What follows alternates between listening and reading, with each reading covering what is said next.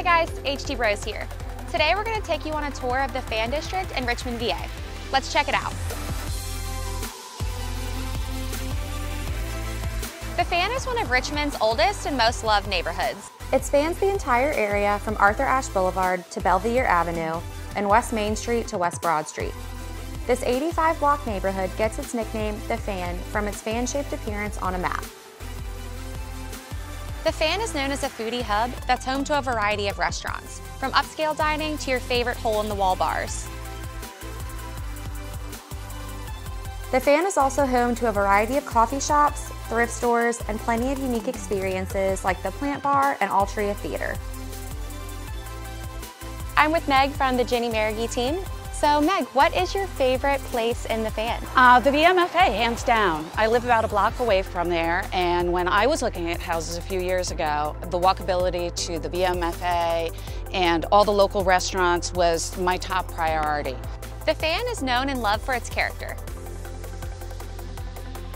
The historic touches and architecture of the neighborhood have been well preserved and met with modern accents like row home murals. So Matt, tell me a little bit about your favorite spots in the Fan. I mean, well, that's the beauty of the Fan, is there are so many of them. I'm kind of an old Fan head, so I like some of the classics. I love Cuba Cuba.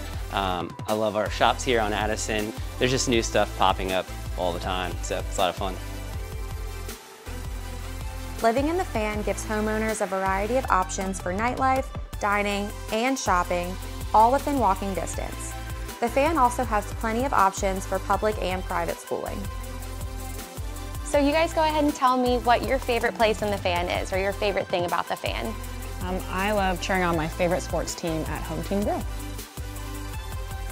My favorite thing to do in the Fan is to grab a late night snack at City Dogs after spending some time on the rooftop bars. And if you could give one piece of advice to someone moving to the Fan, what would it be? Increase your restaurant budget, because there are so many great places to eat.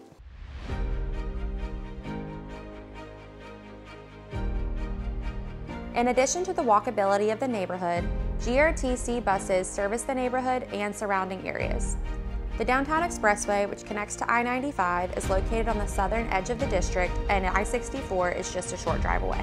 Hi guys, I'm with Jenny from the Jenny Marigny team, and we're going to talk a little bit about what it's like to live in the Fan. Oh, that's a tough one, because there's so much.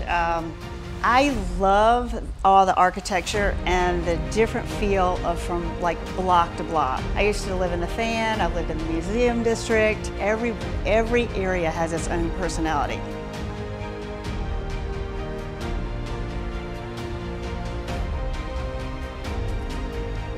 Thanks so much for joining us. Stay tuned for the next community tour.